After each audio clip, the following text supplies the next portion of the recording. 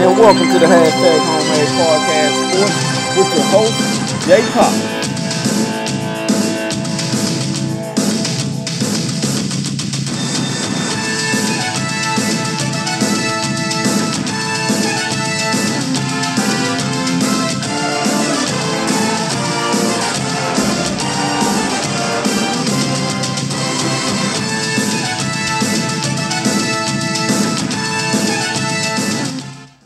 And welcome back to the Homemade Podcast Sports. This is your host, Jay Pops. What's going on, guys? Please follow the Homemade Podcast Sports on Facebook at hashtag Homemade Podcast Sports. Also on YouTube, which you can also rate and subscribe. Please subscribe to my YouTube page, guys. Let's make this thing go viral. And let's put some Aggie content out there. The YouTube page is hashtag Homemade Podcast Sports. Also on Twitter at JPops and on Instagram at JPops. So guys, on this latest edition on the Homemade Podcast of Sports, we're going to get into how Jimbo Fisher and the Texas A&M football program is being disrespected right now. What I mean by that is they're not getting any type of love, nor any type of recognition of anything right now from anybody.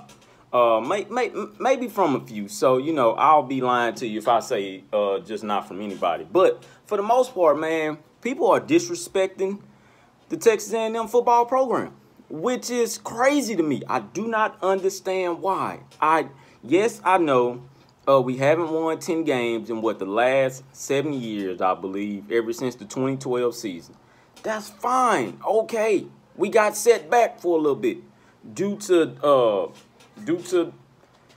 circumstances.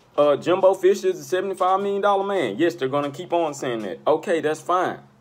Let him build. He has finally built it. And like I said on the last podcast, he has finally built that defensive line into what he wants. Also, guys have to remember that Jimbo Fisher is trying to run a balanced offense. That's hard to do coming from a pass, heavy passing offense in which Kevin Sumner ran. It's his third year. Yes, I understand that. So it's either show up or shut up this year. I know that. I understand that a whole lot. But what I don't understand is why Texas A&M is getting disrespected so much. First of all, ever since the COVID-19 the pandemic happened, guys have been opting out. You have yet to hear from anybody or anybody that I know of in the Texas A&M football program that has said, guys, well, hey, I'm not going to play this year. I'm going to go ahead and opt out, get ready for the NFL. Nobody has came out and said that. Nobody. All other teams have said that already. Why nobody in Texas A&M football has said that? It's because these guys are hungry. These guys know what they're in store for. These guys know the season they had last year. These guys want it more than anything. They want it more than anything, especially on the offensive side. And those are the ones that's getting disrespected. If you guys haven't heard, our conference record that they're predicting for the Texas A&M Aggies is 6-4, 6.5. That's all the wins they're going to give us. That just totally wowed me. Like, really? Are you guys for real? 6.5? That's it? That's all we get? Wow.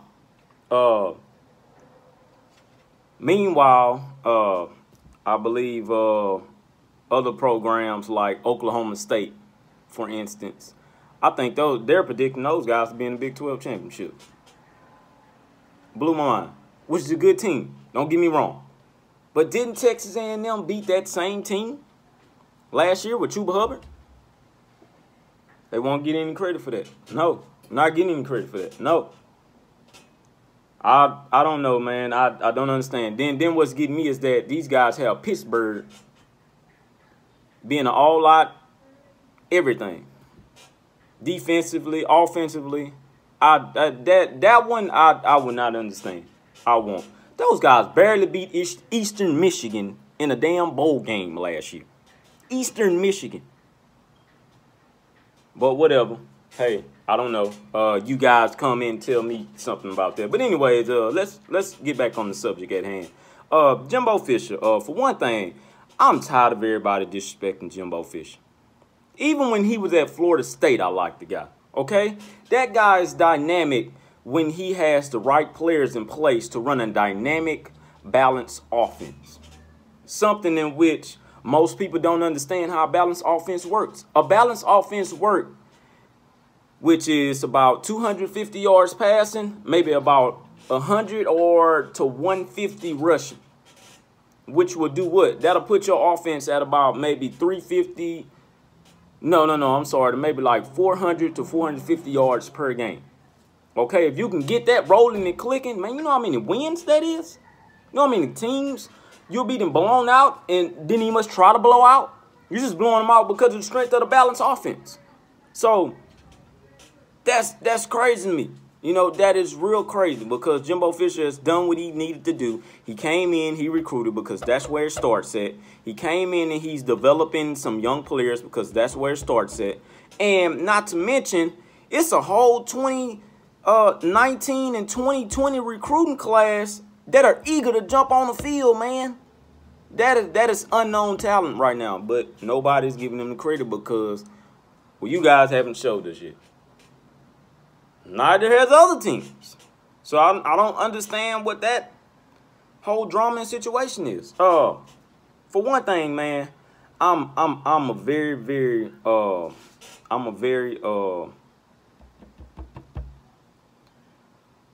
passionate offensive guy.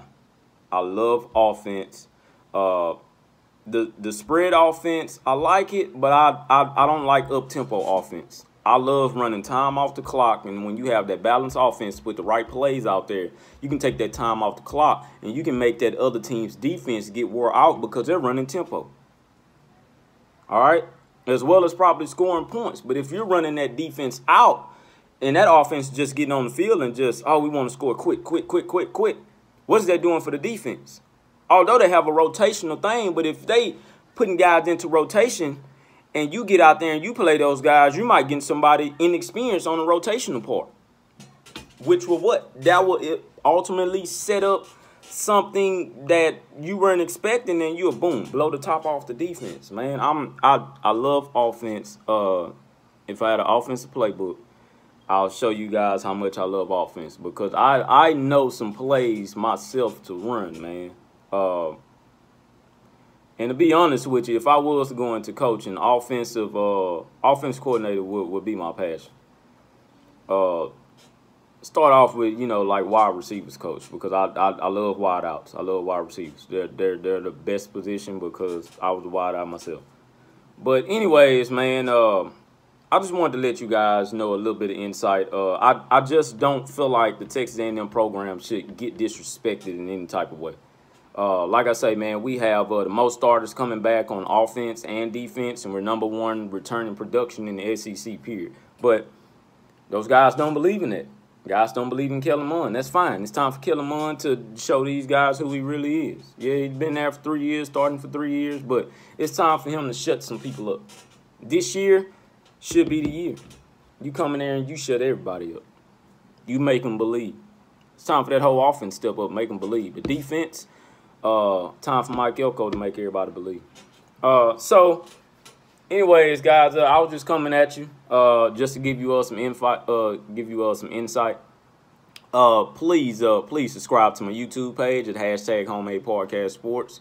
Like I say, once again, please follow me on Facebook at #HomeAidPodcastSports.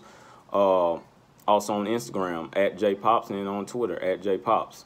Guys, if you guys haven't noticed, please order you one of these. It's called Best Life, and with the hat, Best Life. Get this attire from RT Menifee. She's on my Facebook page. Please, guys, go and look up R.T. Menifee. Once again, guys, it's Homemade Podcast Sports. Thank you for tuning in. This is your host, J Pops. Have a good one. Gig and Maggies.